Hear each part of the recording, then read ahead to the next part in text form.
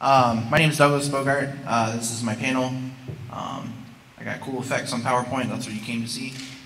The entire thing's in Wingdings. It says an afternoon with limited run. So then we're going to go to just a little bit more about limited run. Limited run is we started in 2015 with our first title in October with Breach and Clear on Vita. And we did 1,500 units kind of as just a gamble. We're an offshoot of Mighty Rabbit Studios. We were running out of money. And we were like, let's put one of our games physical just so it has a lasting appeal. And let's see if anyone will buy it. And we didn't really expect much. We planned on bulldozing the rest of the copies that didn't sell. And it sold out in 120 minutes, or 108 minutes. So it went really well. A little bit about me. Just kidding. We can drop the Wingdings joke now. Now we're in Impact, so I'm the king of bad fonts. I did a panel recently in Papyrus, and then one before that in Comic Sans. I felt like Wingdings would be my swan song. Anyway, oh damn, I didn't even read it correctly. It starts off about me. I worked in retail for 8 years. I worked at Best Buy, and they now have part of my soul. I also did technical support for Ubisoft for about 2 years. I was also a GM on a failed game called Ghost Recon Phantoms. I was also a tester, technical support, and community management at Mighty Rabbit for 3 years before we spun off to do Limited Run. The first console I ever owned as a kid that was mine and not my dad's was the Super Nintendo, and my favorite game is Phantasy Star Online, as well as my co-founders. And then here we go for Limited Run. Again, launched in 2015. It was founded by Josh Fairhurst, the president of Mighty Rabbit Studios, and me. We've been best friends since 2000, so it's one of those rare instances where two friends could actually run a company. Originally part of Mighty Rabbit, and as of this panel, we've done 86 releases. So, pretty insane. It would be a lot higher, but we now have to have ESRB ratings, and that kind of slowed everything down. God, those effects, though. Our goals at Limited Run Games is to help preserve games for history. We are also here to help developers gain additional revenue on a format they may not have tried to do themselves due to roadblocks such as distribution or financial reasons, because it is a lot of money to do what we do. That's another reason why our games are limited. It's to ensure that they sell out and we can move on to the next project instead of being stuck with all these games that nobody wants. And then the selfish reason is mainly we wanted to own these games ourselves. So we picked out games that we wanted to physically own, and then we went after those first. That's the coolest effect. So our initial struggles were basically creating and finding a shipping partner. When we first started, it was me doing all the shipping. That was really bad, and it took me a really long time to ship and figure out a good way to do it. Then we had another shipping partner that didn't understand what collectibles were, and they were not shipping them properly. Like, they were shipping the wrong games out. They were doing a terrible job at shipping them in the first place. Everything ended up broken and missing. So then we found another partner, and now we're like doing really well. Customer support was really hard. That was all me. When the company started, for the first year and a half, it was just 2 people running the whole thing. So Josh and I split up a lot of the stuff, and it was pretty tough. Customer support was bad. My answers to people started going from a paragraph going, "I'm so sorry for everything," to "okay." So that was no longer personable, so we had to hire a support team. And then convincing developers what we do is probably the hardest thing, because the first convention I went to was PlayStation Experience, and all we had done was Breach and Clear on Vita. So at the time, Vita was considered dead, and Breach and Clear was a game no one had heard of. So I'm going up to all these developers, showing them what this is, and they're like, "Did you make this yourself?" And I'm like, "It's real. Like, I can do this for you." Thankfully, I didn't have too many roadblocks at PSX, and that's how we signed Nuclear Throne.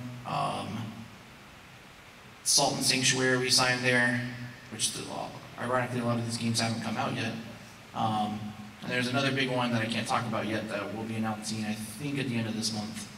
And then, never mind. It seems like all the games I signed there we haven't even released. What a weird thing. And then getting press coverage was really tough too, because like nobody cared about physical games. The biggest magazine is Game Informer, and they're owned by GameStop. And I thought I was going to have trouble getting into that magazine because GameStop obviously would see us as a competitor, even though we don't do the same thing. Thankfully, Game Informer from what I've learned, doesn't abide by everything GameStop says, and they kind of do what they want. So we got in there finally, and then we got on a bunch of small ones, like the Vita Lounge had their own like magazine they shipped out to Patreon people. And the hardest thing we had to do was finding the right unit size to sell out. So again, we based this around the idea, it's kind of based, if my co-founder was here, he would talk about Beanie Babies for like an hour. So he was a big Beanie Baby person, and the reason why Beanie Babies ended up failing was it was too easy at the end of the Beanie Babies lifespan to get them. So the hype was dead. It's kind of like Amiibos. Everybody was buying the Amiibos and selling them, they were worth something, and you didn't want it until you saw it was worth money. Now that Amiibos are getting easier to find, you're like, I'll go get it another day. I do the exact same thing. Oh, screw you, Norton. All right. I'm very unprofessional. I'm just gonna like rant. We'll probably get a Windows update too.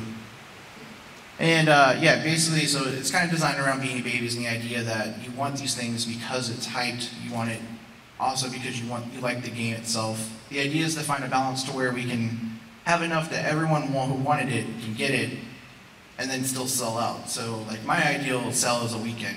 I would prefer to keep everything in stock from Friday through Sunday, the whole weekend to get it. Hopefully you're not at work the whole weekend or out of town. If you're out of town and you're a huge fan of us, we do work with people to try to help them get the game if they missed out, just by contacting us and like, show us your collection. Or like, there was one guy who was scared he was gonna miss Night Trap, and he had a Night Trap tattoo. And I was like, well, I feel like this guy deserves it if he can't. But he ended up getting it, so I didn't have to like do much, but had he not, he would have been okay.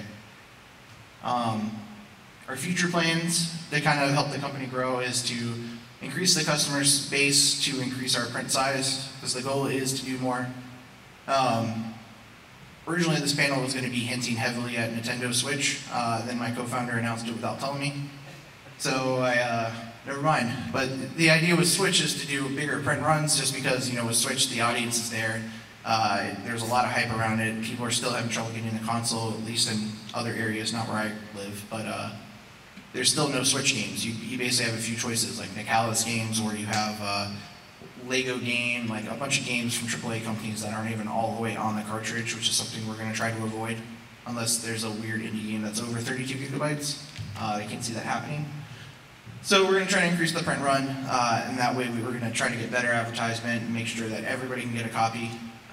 We're trying to have better community interactions. The reason why I'm at these shows, I try to show you that, you know, we're not just two businessmen. We're actually real people that play games just like you and collect. And if my wife wasn't on this trip with me, I would have already spent all our money at the show. But I'm not. I'm being good. Another thing I'm working on is funding localization to bring games over. I'm currently working on a couple of contracts, I can't pronounce my T's, to get a few games over from Japan, for Vita especially, because we're running low on Vita stuff. The content's no longer there. A lot of Western developers have kind of abandoned the Vita for whatever reason, but in Japan it's still going strong. I go there about almost twice a year, and the Vita sections are like walls all over Toys R Us there. In their regular game stores like Super Potato, there's brand new games. And then you go back to GameStop and there's like two rows, and it's like 4x4 and that's it. And it's like really bad ones usually, like just Madden, which is actually getting rare, which is another weird thing to say out loud. The other thing we want to start doing is start publishing digitally. So when we do fund these games, we're going to start trying to do digital distribution. It also gives us another way to market it better, and maybe possibly give keys out to people who don't want to open their physical copy. It's just an idea. Also, it's another way to get revenue and guarantee that we can stay in the game longer. We're also now trying to go after mid to high tier games. So with Night Trap and Wonder Boy, we saw a huge amount of success. So much so that we were like, wow, we didn't print enough, even though we had doubled what we were going to do. Why are you doing this to me? Why don't you love me? All right, sorry about that, it was Norton. So the idea is to get more games like that, as well as still try to do the occasional really, really small game that nobody's heard about. The whole company is based around games that Josh and I like, so if we like the game, we feel like it deserves a run, even if we think only 3 people are going to buy it. So that's what we're going to do. And there's the Switch hint. Yeah, that failed. Yeah, so we're also trying to get on Xbox. That's a big thing we're working on. We've been negotiating for a while. Nintendo I was gonna hint that we've been working on Nintendo for like past 6 months since GDC. That was March. That finally got approved not long ago. So we're currently working on that. We're getting set up. It's really exciting, especially since I was a Nintendo fanboy as a kid. It wasn't until like the Wii that they kind of lost me for a while, just because I wasn't into motion controls, and also it wasn't HD. And then the Wii U came out, and we all know what happened there. But I was always a big Nintendo boy, so this is like a dream come true, because like my 64 was like really special to me, and so was my GameCube, because Phantasy Star Online was on there. So we're going to be doing Switch starting Q1. I will say this to everybody who's like a huge fan of us, but was also stressed out from how much we were putting out. We're planning to keep Switch at 1 a month, so don't need to worry as much there, unlike PS4 where we were assaulting you with like 8 titles a month. And ironically, you can thank the ESRB for slowing that down, but then that also causes its own problems. So yeah, we're really excited. It's a huge deal for us, as well as still working on Sony. We're not giving up on the Vita. You know, people assumed as soon as we announced Switch, they're like, oh, you're dropping Vita and this is your new portable. And we're like, why would, no, we're gonna keep going until Sony says no. So then the next goal is to do Xbox. We're gonna do some more small PC runs, but those are typically just gonna be pre-orders and that's it. Just because those are easy to make, and why not? Some people still love the big boxes. Like I was just at Metal Jesus' house not long ago, and he has an entire basement full of the big box PC stuff. So it just goes to show there's still people out there that love those things. What's next? Well, yeah, then I was mainly going to do mostly a Q&A. This original panel was supposed to be set up to, it was going to be me and John Riggs discussing the scalper myth, but it looks like there's a panel today with Reggie that's already doing that. So it's good I didn't do that, and it's also good I was too busy. So yeah, plenty of Q&A. You can ask whatever you want. Go for it. Let's do guy in the back first. All right, maybe a lot, but what's your projected lineup for the Switch? Because I'm actually excited for what's going to be released on there. I can't discuss what we have yet. I can tell you our first title is a really big one that's going to blow everything out of the park, as well as we are planning on trying to do some of the games that we've done previously on PS4. Like I just got contacted by one of the big devs we did a PS4 Vita launch with, and they asked us if we'd be interested in doing it for Switch now that they heard we're on Switch. So obviously I'm going to take that. They're all going to be bigger names. We're reaching out to as many people as we can. So I think people are going to be excited, and we're going to try to include something in every box, because we don't want it to just be like vanilla. We don't want you to open it especially and see just a white background. So like I don't know if anybody's bought the few Switch games there's a few of those that you open it up and you're like, oh, they put no thought into this. But we're definitely going to try to, like, since we're only doing 1 a month and we hired somebody full-time just to handle the Nintendo stuff, we're going to really make it special. That's cool, because yeah, the Switch is really what I'm excited about. Yeah, me too. Yeah. And you had a question? Yeah, I guess one of the issues with Xbox One was their minimum requirement for ordering, right? Is there, like, how high is that? I mean, is it 30,000 or? It's technically NDA to discuss what it is. I've also been given different numbers from different Xbox people, so I'm not entirely sure, but it is really high to the point where I'd be called unlimited run games. And that would be honestly what kills the company, just because the Xbox market isn't as big on collecting as Sony's side is. But Josh is a big Xbox fan, and I used to be on the 360 side, so we still wanted to do it just because, I mean, it feels bad leaving them out. Like, when we did Night Trap, all we heard was, why not Xbox? And it was like, well, you know why, but we're hoping to fix that, and we're hoping to make it special and try to do like a simultaneous launch where we do like all 3 platforms at once. You can kind of choose your platform or all 3. Anybody else? Go ahead. Awesome. For the Switch, are you going to try to stick to the 10 above digital still, or is there extra manufacturing that's going to cost it? Yes, there is. So I've noticed that the people that are doing it seem to do like a Switch tax almost. They increase the price substantially, which is weird because like I can't give you the numbers, but the Vita production costs are about on par with what the Switch production costs are. So I'm kind of curious why these people decided that was okay. Probably because the market was already doing that. But really, it doesn't cost that much more to do Switch. So the idea was maybe our games would just start at 30 base, and then like we always do, $10 over the digital if it surpasses that.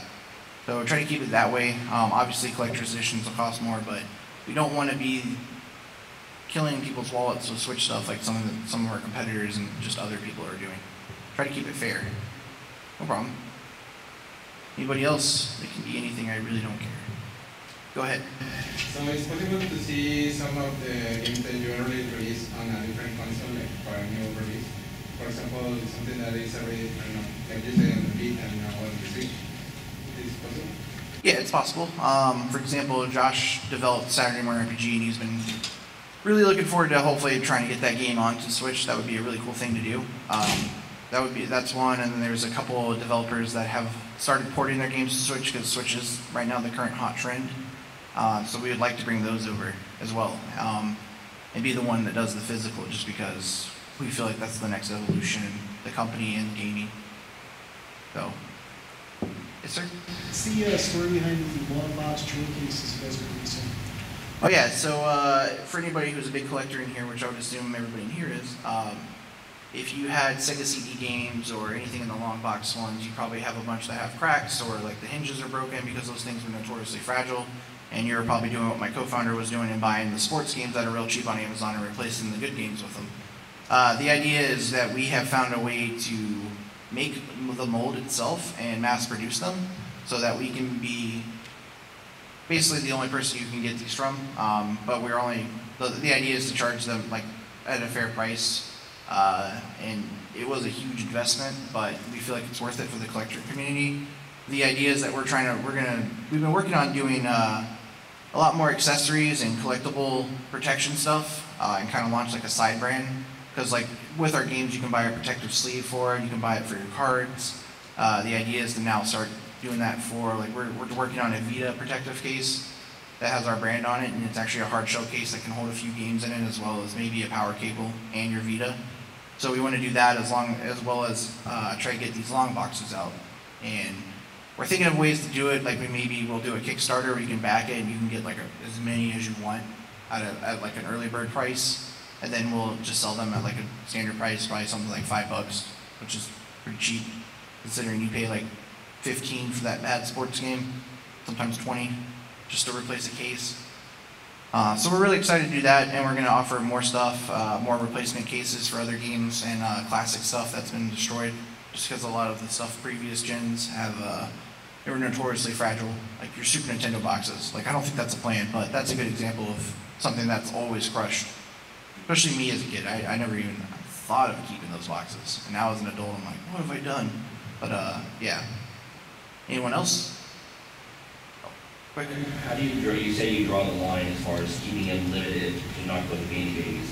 Where do you draw the line financially to make sure that you as a company stay going forward and keeping customers happy, use percentage-wise? The way we discuss the run size, we talk to the developer, we look at their previous sales, especially digitally, we look at the long-lasting appeal of the brand, if the developer themselves have a name behind them, how much we like the game, if we can do a collector's edition, if we can bundle it with the soundtrack. There's a lot of variables in it. None of them are concrete yet, but let's see. Basically, we just have to sell, depending on the run, anywhere from maybe like 1,000 to 1,500 to break even. And at that point, honestly, if we can break even and just make a little bit of extra money, as long as the developer's getting their share, it doesn't really bother as much, because it used to be on the website, but we took it down just because nobody was paying attention anyway. But for the most part, it's 70. The developers get like 70%. So we give them a huge chunk of the revenue. And the idea is, like, again, we did this to help them, because as a developer, we were struggling to get money all the time, and it's such a hard thing to do to get like your stuff printed. You need to be able to like contact Sony or Nintendo, and you need a big chunk of change to do this right up front. And a lot of people, they get loans, and then like, what if you printed too many? Josh remembers what it is, but there's like a DS game that this one guy did, and his garage is just full of them. Like it was his game, and he printed them, and he can't find anyone to buy them because he printed way too many. And again, Nintendo at the time had a really high print run.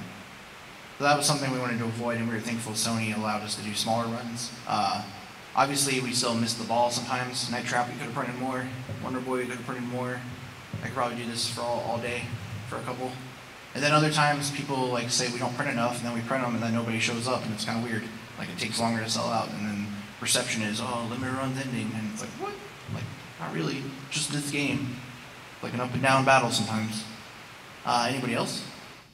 Do you have any suggestions on how to preserve digital-only release games? I know, for instance, like Cuphead just came out, and that's like a digital-only game for Xbox and PC, but they don't have a physical release, so like if you don't get, I know it's safe up in the cloud, but for games that like Chris and Flappy Bird, where you can't get that anymore. So the way to get it is to buy a phone that had it that never got updated. So it's like, do you have any suggestions on how we can do a better job for preserving digital-only release games? Other than just keep them?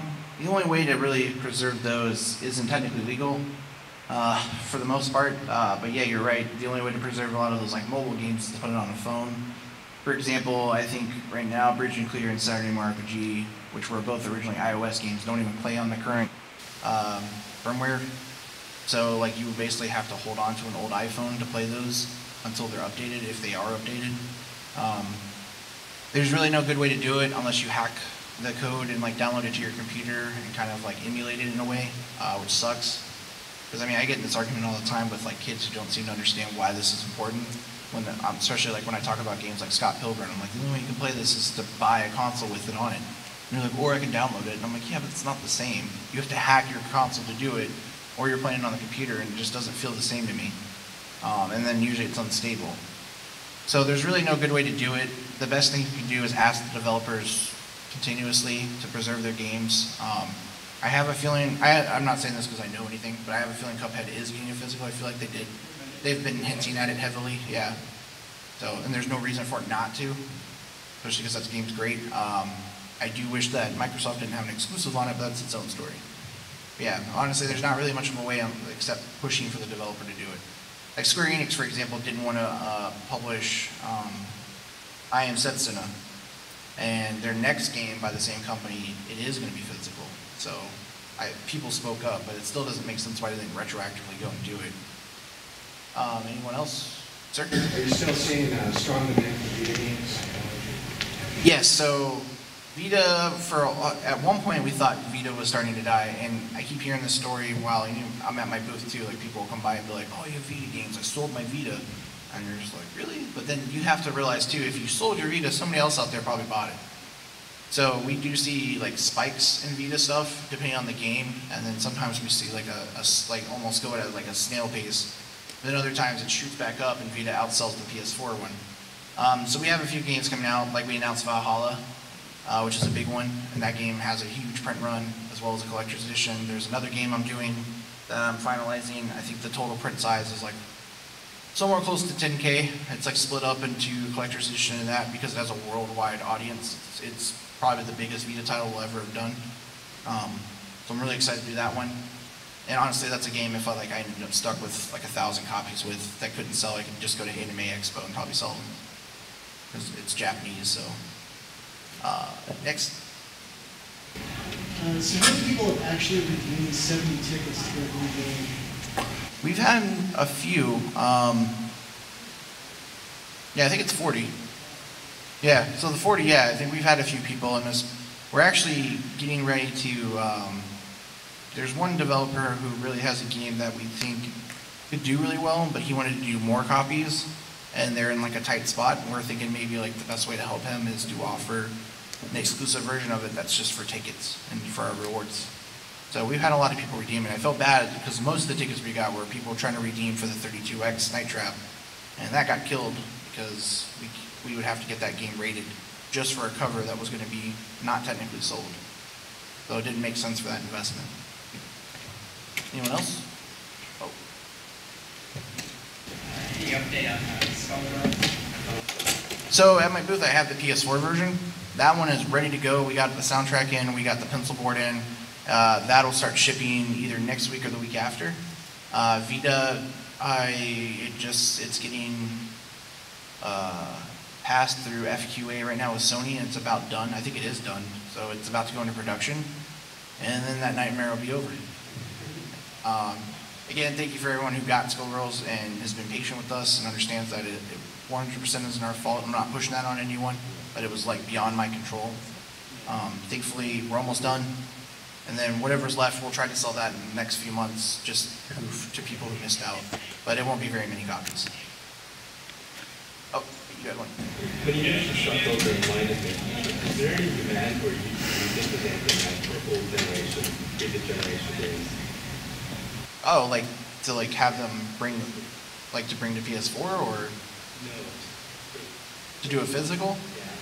Yeah. There is a demand. We had a couple of people ask us if we would be interested in doing like a PS3 physical of a couple games. The problem with that is it takes more, it's more work for the developer because previous generation games run off the CD versus now they just install. So there is demand there. The problem is there's not as much demand because these people still don't own, a lot of, like I said, people have said they sold their Vitas. I've met plenty of people that sold their PS3s and Xbox 360s, especially now that Xbox is trying to be as backwards compatible as possible. There's a demand, unfortunately for games like Scott Pilgrim, there's license issues, and that goes for a lot of other games. These licenses have expired. You'll find a game where it's like everything in the game is okay, but the music has suddenly expired. Like, I don't know if anybody downloaded Crazy Taxi on 360, but that is not the soundtrack you played on Dreamcast. There's no old classic Offspring anymore. So a lot of these games, they can't be preserved the way you remember them just because there's some license issue. You had a question next? Yeah, you're still going to utilize the pre-order system after Expo rules? So we tried it for East Origin and it did about what we were going to do anyway. So we decided that if there's enough demand and it's a bigger title, like if we had another Night Trap, we'll be doing that. Like for example, we're really pushing hard to see if we can do a game like Double Switch. And I feel like that would be a game we'd probably open up pre-orders for. So for the bigger titles, yes, we'll probably do that. But only if the game's ready in production. We'll never do a game again where, like Skullgirls, where it wasn't ready yet, because that has literally been like my life.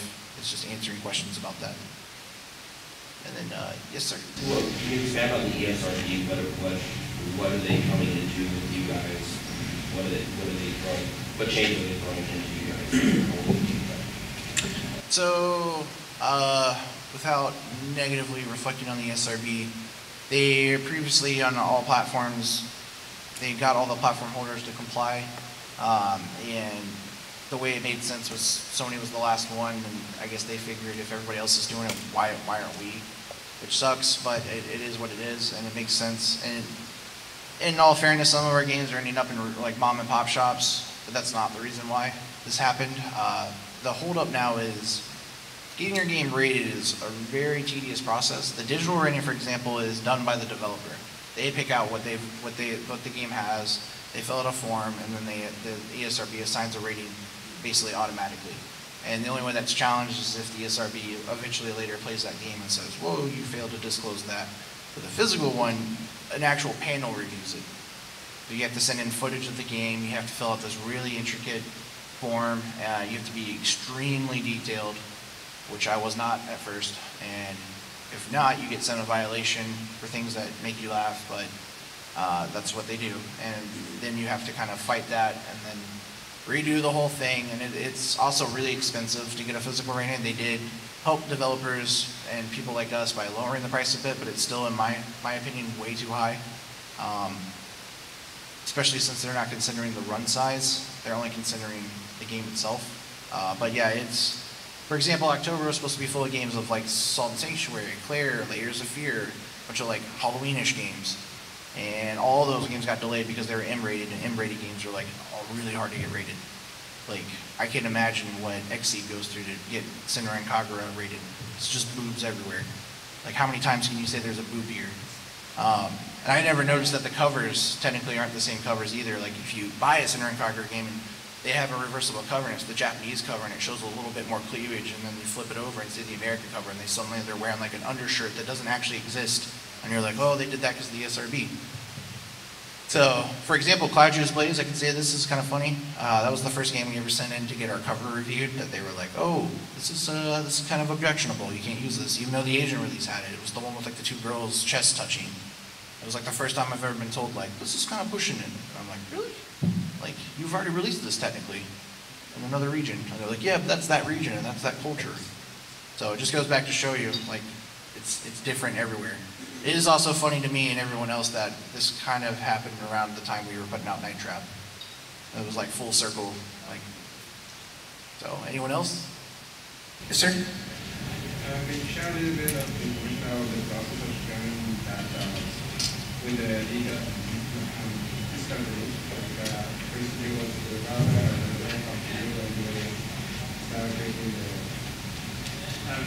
I imagine that it's more hard than just run the thing in the city. So you're interested in knowing like what the timeline is and like some of the steps?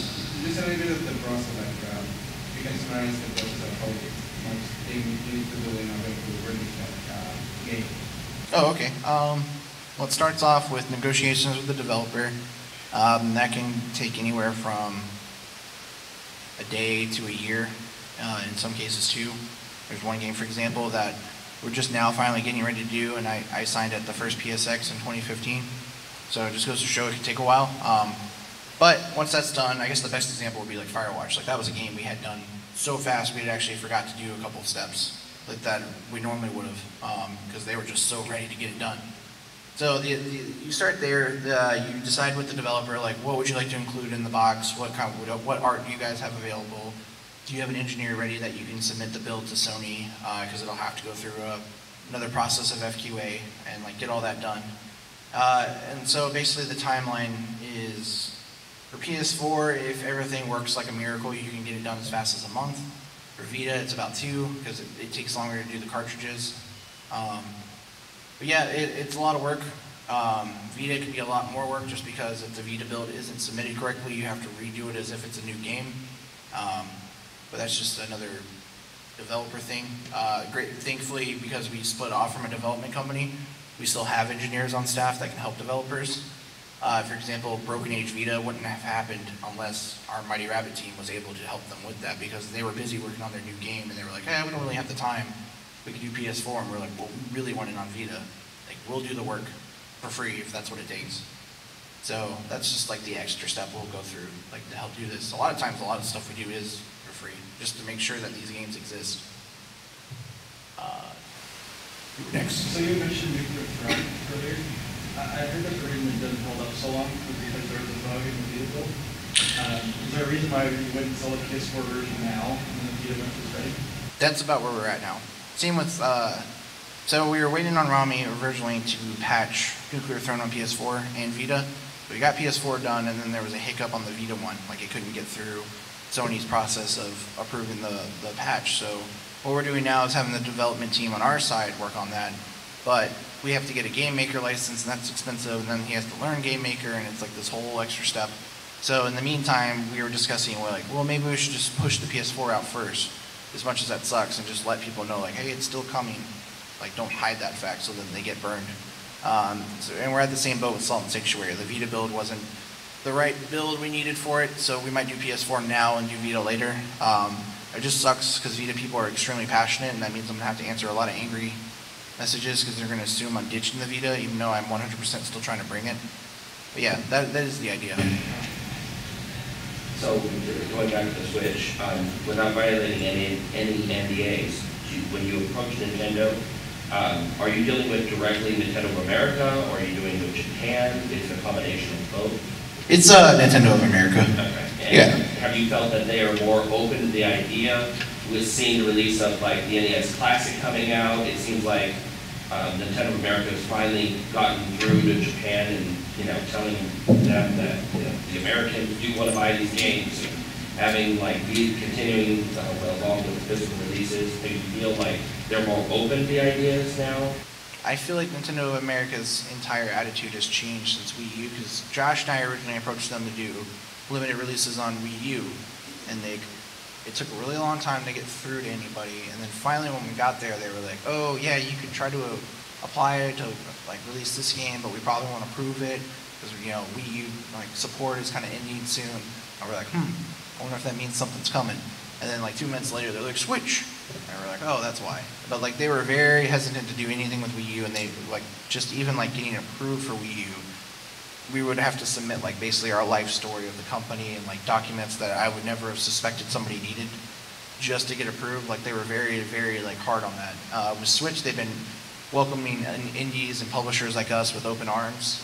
They've been a lot more communicative, even though they are all extremely busy and behind on everything because they did not see the Switch being this big, which is really good for them. But it does suck also because they're just, I feel bad for them. They're so swamped. But they are very, very friendly. They're very open to it. Someone asked me at the show, do I feel like Nintendo still kind of keeps the same mentality of like the seal of approval? And I would say yes without having that, because they are still very particular. Like Nintendo wants their branding and everything to remain consistent, which honestly isn't too far off from what Sony does, so we're not really, it's nothing that we aren't used to. It's just that, for example, if we include anything in the boxes, Nintendo's very particular about what goes in the box, so we're gonna make sure everything's very kosher with them, because this is kind of like a once in a lifetime thing for me, and I don't want to ruin anything with Nintendo. Anybody else? Yes? For your localization, you mentioned bringing some Vita releases over to the Western. What about something as big as like Secret Man?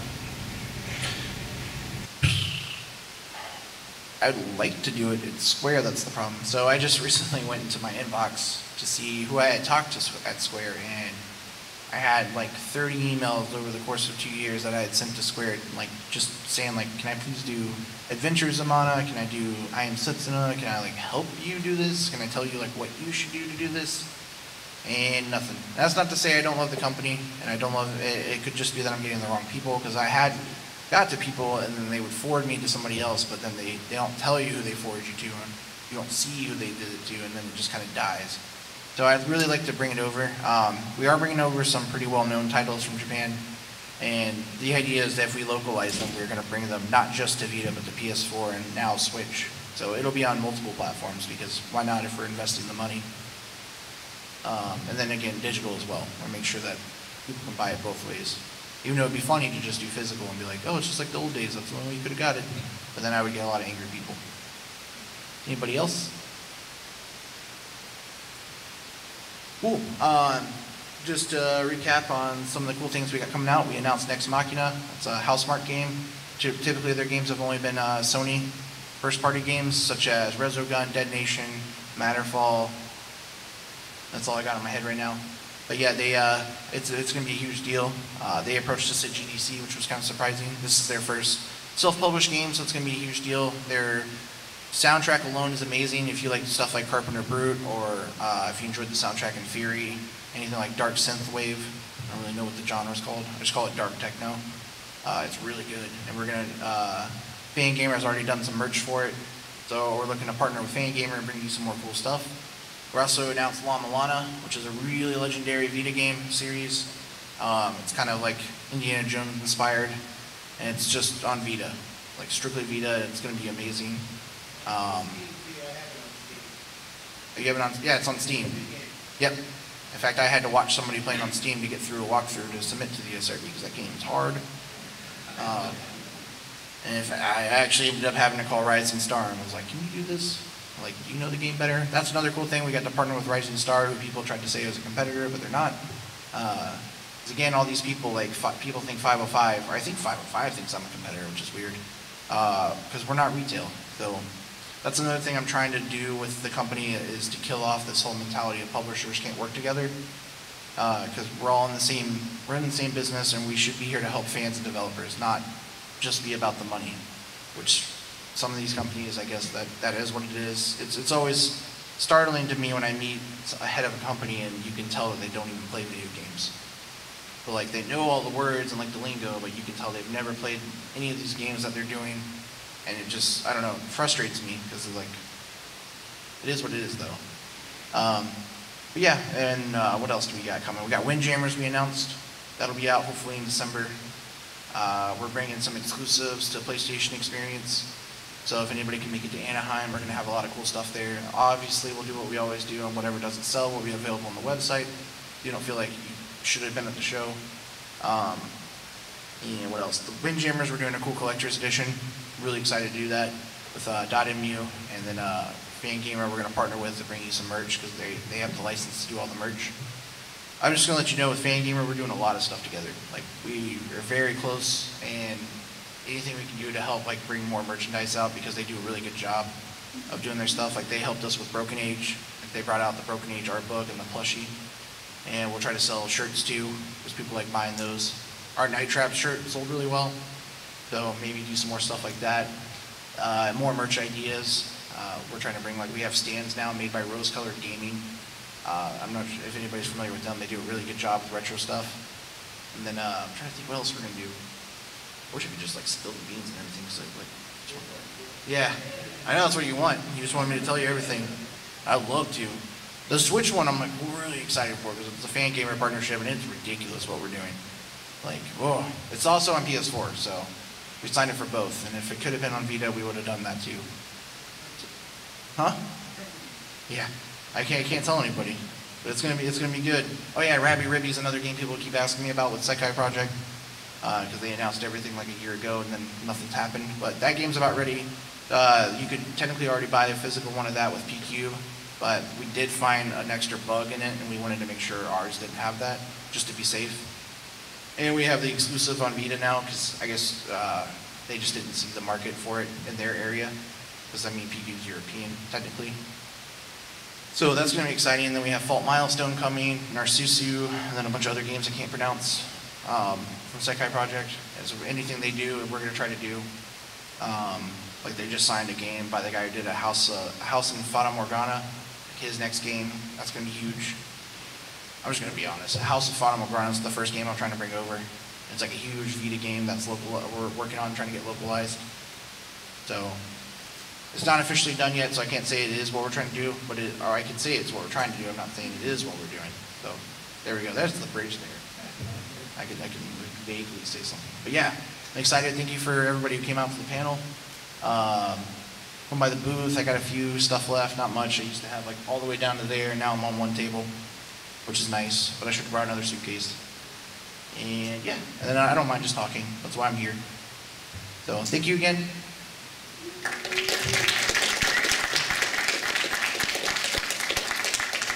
And here's some